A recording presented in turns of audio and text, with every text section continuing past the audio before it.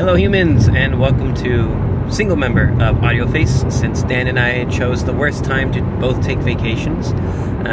He is doing a review of Kendrick Lamar's new record, but I'm going to do The Smile's debut record. And just give you kind of my thoughts, my first little opinions and stuff on the listen before we do our full review when we get back together next week. So it's 13 songs, 53 minutes long. The Smile consisting of Tom York, Johnny Greenwood of Radiohead, and their friend Tom Skinner on drums, and produced by the one and only Nigel Godrich, who's a longtime Radiohead contributor, as well as producing stuff with Tom York, Johnny Greenwood, and he's done stuff with many other bands. He just did a project with Arcade Fire as well, but nonetheless, first opinions on their debut record from The Smile. It's really good. I was spoiled by a couple of the singles that they released, and they did a live Glastonbury show last year, a virtual Glastonbury show, and a lot of those tracks that were played at that show were on the record, but there was still quite a bit of new material that I did not hear. And I think as a side project with as for Radiohead, this is one of the best side projects that they have done.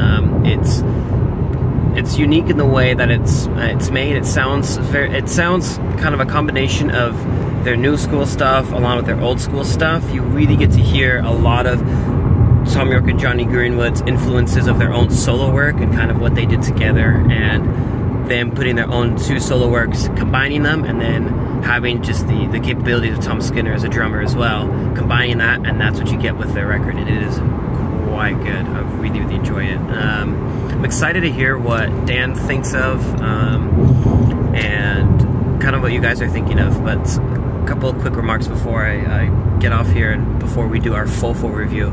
I really like the way that Johnny Greenwood has a couple tracks that he loops his guitar. It reminds me of some of his tracks that he released maybe about 10 years ago or so that he did solo with the London Contemporary Orchestra.